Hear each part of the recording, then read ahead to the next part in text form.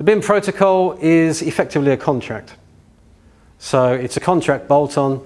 It's titled the Model Enabling Amendment, and it's designed to fit with any of the forms of contract that we use in the industry at the moment.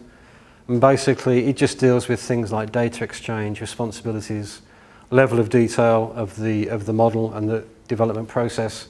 And again, there's the inevitable sort of responsibility matrix, which says who does what when and what are they going to produce, all that sort of stuff.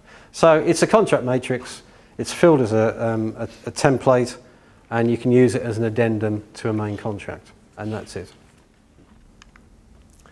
And this is produced by Dale Sinclair. He calls it the contract cartography, which is how these things fit together on a contract, the sort of the why and the what of contract, who's doing what, when, and how, the backup information you need to support that, and how this translates into a BIM environment. So you've got your contract documents, which is composed of your appointment and your protocol for your consultants, contractors' proposals, employers' requirements, you'll be familiar with that, scopes of service, project outputs, and then that's supported by standards and plans of work and project-specific items like the PASLM 92 process and libraries of information. Then you'll have a BIM execution plan and so on.